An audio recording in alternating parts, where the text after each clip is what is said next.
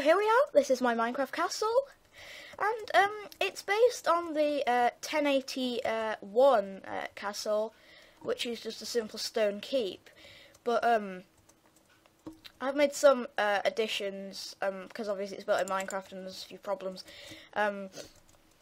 So when we go inside here, I didn't really know what to do on the inside, so I just kind of made up what I thought it would have looked like.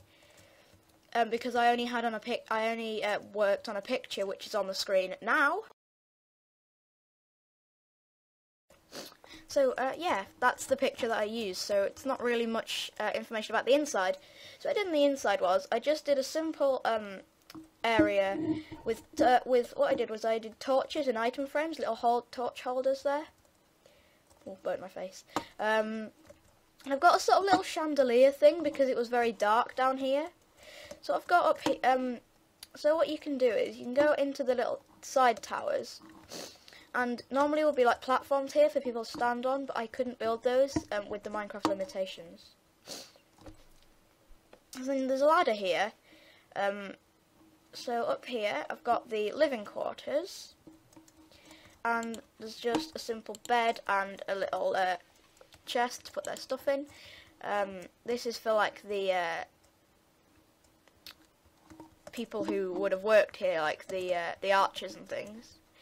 So, and then if we go over here further still, and up the ladder more, we can see the top. So this is where the archers would have stood, but unfortunately I had to have a little grid design up here, because it was too dark here and you couldn't see anything, unfortunately. So I had to do this, and this probably wouldn't have been on the real castle. But an advantage of this is it lets light in, but in Minecraft, as we can see, when it starts raining, thank you, it doesn't let the rain into the castle. So that's helpful, but it still lets the light in. So let's stop the rain.